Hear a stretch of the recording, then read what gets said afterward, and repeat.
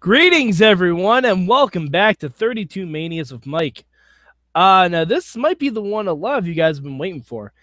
It's WrestleMania 17, or as it's colloquially called, WrestleMania X-Seven from the Houston Astrodome, where they had over 69,000 people there. Yeah, a lot of people. Or 67,000. It's a high number. It was a Reliant Astrodome indoor attendance record. Now, a lot of people, in the internet circles say this is the greatest WrestleMania of all time. I don't know. Is it a great WrestleMania? Absolutely. It's fantastic. I don't know if it's the greatest of all time.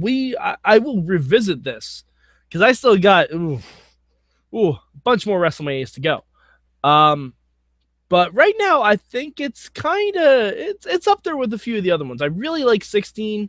10's a really good one. There's a few that are still sticking up in my brain. But all right, so let's do how we normally do, and we'll start off with the Intercontinental Championship match. We got Chris Jericho going up against the commissioner of the WWF, William Regal. Awesome to see the promo package for this feud again. This one was really fun. This is when William Regal's in his full-on don't besmirch me mode. I think we get the Duchess of Queensberry rules match after this. It's a lot of fun stuff in this one. But, it's kind of a shorter match, and Jericho does get the win. So Jericho defends the Intercontinental title. Not something that happens that often at WrestleMania, believe it or not. The Intercontinental title changes hands a lot. Very few people have been able to defend it, especially going back through these. Like, I think the only person I can remember that defended the title was Shawn Michaels and the Ultimate Warrior. That's all I can think of right now. Every other IC title match I think I've seen it's changed hands. But yeah, so it's pretty exclusive company. But moving on, we get a 6-man tag team match. It's Taz and the APA with Jackie. A couple of Hall of Famers in that group now. Going up against Right to Censor, The Good Father, Val Venus, and Bull Buchanan with Steven Richards in their corner. If you don't remember Right to Censor, the WWF was going through kind of like a war against the Parent-Teacher Council, and the Right to Censor was kind of the response to that. Funny gimmick. But Taz and the APA, they just steamrolled these guys. Like, very, very clearly. This is a filler match, Nothing too crazy to speak of, but Taz and the APA get the win. Now we move to our second championship match. You got the Hardcore Championship match, a triple threat. Raven is the champion, making his WrestleMania debut, going up against Kane and the Big Show.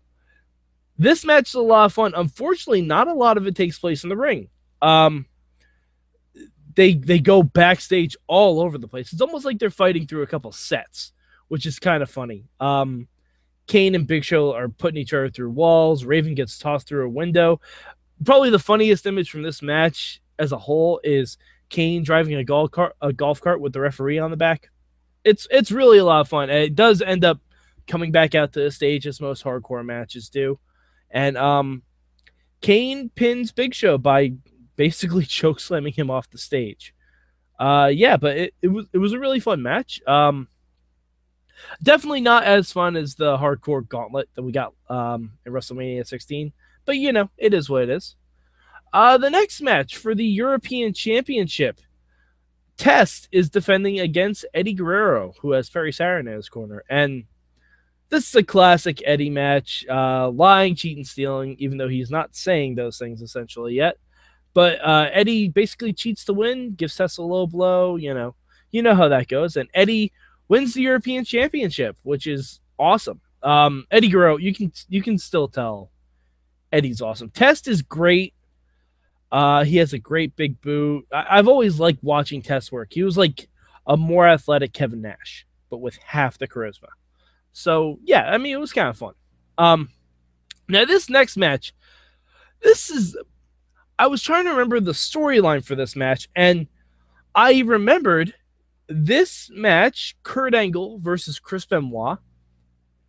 The basic story of this match is A couple weeks before WrestleMania, Kurt Angle comes out and says, I don't have a match at WrestleMania. What the fuck? I'm Kurt Angle. And that's literally the impetus for this whole thing. And Chris Benoit comes out and says, well, you don't have a dance partner. I don't have a dance partner. How about we wrestle at WrestleMania? And that's it, really. Like, then the feud starts from there, and they have a pretty technical match for the most part. It degenerates into brawling at some point, and a lot of reversals. I mean, it's Kurt Angle and Chris Benoit. You've seen these guys work before. You know they know each other's moves inside and out, and it's a good match. It's almost 15 minutes long. It's one of the longer matches on the card. It's really, really fun for what it is. And Kurt Angle gets the win by pulling the tights on Chris Benoit. So, kind of nefarious method, but Kurt Angle kind of gets a little measure of revenge from last year, which is good because I think Kurt Angle, needed a WrestleMania win at this point, especially since he didn't have the storyline. The next match it's a weird one. It's the Women's Championship match. Ivory is the champion going in. She's part of the Right to Censor at this point, and she's going up against Chyna. Now, the story for this match was that the Right to Censor injured Chyna at one point, I think because of a Playboy shoot. Not entirely positive, something like that, but they injured Chyna. And when Chyna came back, she wanted to go after Ivory. It's effectively the end of the Women's Championship for a while because shortly after this, Chyna had her contract disputes and whatnot, and she left WWE because Chyna defeats Ivory pretty easily. It's the shortest match on the card. But yeah, this is the last big moment for Chyna at WrestleMania, so that's kind of unfortunate. But at least she went out, winning a championship, and that's always a good thing. But now we move to one of the feature matches. There are a couple feature matches on this show, at least 3 or 4. But now I don't know if I'm going to say this is the greatest WrestleMania, but I will say this WrestleMania is the WWF's victory lap. And what do I mean by that? Literally, like a week or so before this WrestleMania was when WWF bought WCW. And they did the whole, the name of the contract does say McMahon, but it says Shane McMahon. Because Shane and Vince, they're having a feud already. They're going to have a match at WrestleMania, a street fight with Mick Foley as a special guest referee. And they decided to amp this up by having Shane be the one to buy WCW. And this whole match, like, it's just a victory lap. Like, it's really great. Like, you see Shane come to WrestleMania in a limo with a license plate that says WCW won, which is ironic because WCW lost. But yeah, it's great. Like, and all right, let's get to the match. The match, oh, so much going on in this match. We have Trish Stratus, who's supposed to be Vince McMahon's mistress, wheeling a comatose Linda McMahon out to ringside. Stephanie is in the corner of her dad with a black onesie that says Daddy's Girl on it. There's a lot going on. So, and not to mention, Mick Foley is a special referee because of a contract he signed with Linda McMahon months before she went catatonic. Yeah, wrestling is weird, you guys. It's just weird.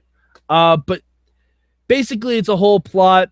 Trish was getting ready to turn on Vince. She didn't up Linda McMahon's dosage. Linda McMahon kicks her husband in the balls. Shane McMahon hits him with a trash can, and Shane goes coast to coast and beats his dad with the Shane Terminator. I think they just call it coast to coast now, but I always called it Shane Terminator. But yeah, really fun match. They beat the crap out of each other. I mean, it ain't a technical masterpiece, but it's also not bowling shoe ugly as some people would call it. But yeah, really, really fun match. If you haven't seen it before, and Shane McMahon, I didn't mention this at 15, but Shane always breaks out the awesome jerseys for WrestleMania, and this one says, Vince, we have a problem, because they're in Houston. Get it? You get it. Okay. So, moving on, we have a first for WrestleMania. We have Edge and Christian versus the Dudleys versus the Hardys. That's not the first. The first is that this is a TLC match. Yes. It's the second TLC match. The first one was at SummerSlam the previous year. But this one has a little bit of a wrinkle in it because Edge and Christian, they have their buddy Rhino around. Bubba Ray and Devon, they have their brother Spike around, and the Hardy Boys, of course, as you know, has Lita. And they all make an appearance. This match is nuts. There's spears off ladders. There's people going through tables. It's really crazy. Rhino ends up being the biggest help here. He helps Christian up the ladder to get the tag team titles. And Edge and Christian, who are now heels, full-on heels, win the match. Yeah, really great. If you haven't seen this before, me talking about the spots doesn't do it justice. You actually have to see it. Like, there's one blown spot in it, but other than that, it's pretty amazing. Yeah. So, now we move on to something that I wish they would bring back. And I'm not even joking about this at all. It's the Gimmick Battle Royal. And before we get to the Gimmick Battle Royal, I've talked about the announcing. The announcing might be one of the reasons that this might be the greatest WrestleMania of all time. Because it's not King and Lawler. It's King and Lawler. It's not King and JR. It's JR and Paul Heyman. That's right. Paul Heyman is the commentator for this whole WrestleMania. Except for this match. This match, we bring out Mean Gene Okerlund and Bobby Heenan fresh off their WCW stint. Again, the victory lap. They even showed like a few WCW contracted wrestlers in a skybox. They didn't say who any of the names were because WWF really didn't get any of the good WCW wrestlers when we started out. No, Booker T doesn't count. Yeah, it's sad but true. The only one I recognized was like Hugh Morris and Sean O'Hare. Not exactly what you want to promote.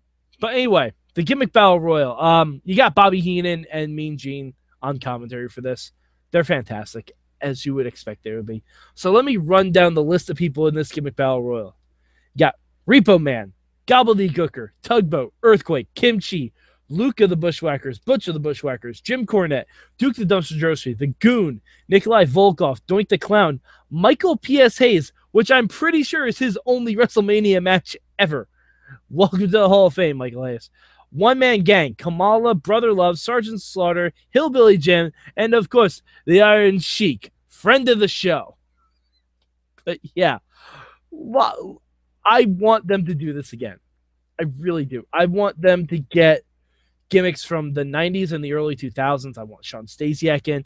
I want every weird ass gimmick we can think of. Like, I want to see if we can get Chavo Guerrero, have him be Kerwin White for a time. Like, I need to see his stuff. I want to see Muhammad Hassan in. Fuck. Like, let's bring back Spirit Squad guys. There's so much we can do. Bring back Mae and Mark Henry's hand child. Like, just have that person wrestle. That'd be amazing. I really want to see it in our Gimmick Battle Royal. But the Iron Sheik, of course, won the Gimmick Battle Royal because I'm pretty sure the Iron Sheik is the only guy in this ring who cannot take an over the top rope bump. Yeah, I'm pretty sure.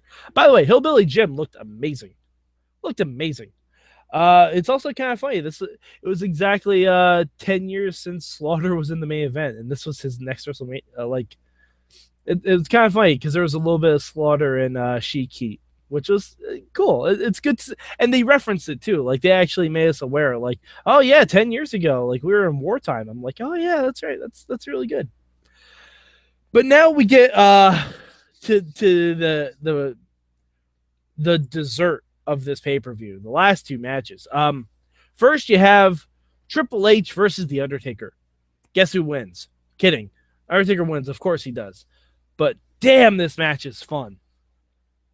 This match is really good. I've made no secret about it on the Wrestling Mayhem show. I think I mentioned it in WrestleMania 2000. American Bad Ass Undertaker is my favorite Undertaker. It's not Ministry. It's not old school gray gloves with the body bags. It's not purple gloves. It's not face mask. It's not even now. It's not WrestleMania 20, the Rebirth. It's none of those. American Bad Ass Undertaker is my favorite Undertaker. He just is. I feel like he's more of a well-rounded character with the American Badass gimmick. And Taker comes to the ring with Limp Bizkit, the Limp Bizkit Rollin' song. He speeds his motorcycle down that long-ass entranceway. Triple H gets played to the ring by Motorhead. Like, this is a good match. It probably has the coolest visual of any WrestleMania when Taker and Triple H fight to a camera setup in the middle of the crowd, and they're actually fighting on that, and they're surrounded by fans. Like, it's really, really cool. It's very, very cool visual. If you haven't seen this match before, I think it's the best of their three, personally. Just because this was the first time that they mentioned the Undertaker's undefeated streak. This is the first time they mentioned it. They haven't mentioned it in anyone before, not even when he beat Sid for the title. And right now, Taker's 9-0 after being Triple H. I wonder when he'll lose that streak. But yeah, it's a really, really, really fun match. I highly enjoy it. I think I enjoy it more than the main event, and the main event's really good too. But speaking of that main event, let's talk about it. Stone Cold Steve Austin going up against WWF champion The Rock. Oh, Texas is a hot crowd for this match. Holy crap. They want Stone Cold to win in the worst possible way. And ironically, that is how Stone Cold wins in the worst possible way. By turning heel and siding of Vince McMahon. And just winning with a bunch of chair shots. That's how it wins. Like, and this was made a no DQ match through announcement from Howard Finkel. It was not a no DQ match as booked. So, like, they were hinting that something different was going to happen in this match. And I mean, the match is great. Austin and Rock beat the crap out of each other. They're both bleeding by the end. Like, turnbuckle covers ripped off, the ring bells used, chair shots galore. They each try each other's finishers a bunch of times. There's a bunch of sharpshooter spots. They pull out a lot of different spots from old WrestleMania matches too. Like, there's one point where Austin locks in the $1 Million Dream, which he hadn't used in a while, and The Rock tried to use the finish from the Roddy Piper Bret Hart match from WrestleMania 8. And it doesn't get the win, but it's really, really cool. Like, to see them pull out spots like that. There's definitely the spot where Bret had Austin in the sharpshooter, and he does the same, like, pull up. You know, the only thing that sucks is in the sharpshooter spots, they have rope breaks. I think everyone forgot that it was a no DQ match, and rope break doesn't mean shit. But what are you gonna do?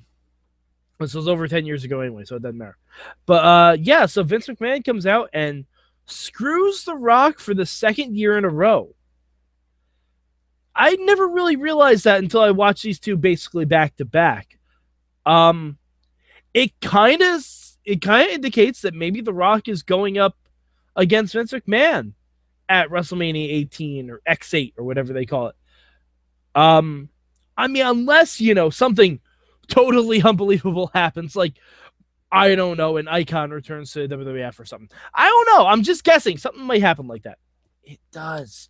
But yeah, so Austin completes his heel turn. Texas is not happy about this. Not happy at all. It's a weird decision. I mean, we wouldn't have gotten all the cool Angle and Austin stuff we got if this hadn't happened. So, you know, a lot of people can say it shouldn't have happened. I think it's fine. We got the two-man power trip out of this, which is cool. We got a few good things out, but this also led to the match that caused Triple H's injury. So, who knows where this would have gone if Austin had not turned heel at this WrestleMania. But, so we will see you at WrestleMania X8. I believe that is in Toronto's Skydome.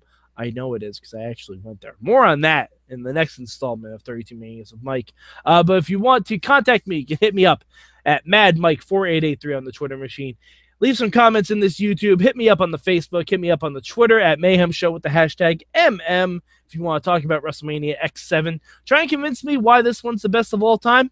I'm not sure yet. I'm going to withhold my judgment until I watch all of them again. And then I will have a definitive best of all time, I think. This is in the running, though. Definitely top 5. Definitely top 5. Very easily in the top 5. But we'll see. All right. So for Mad Mike, I'm Mad Mike. And this has been 32 Manias with Mike.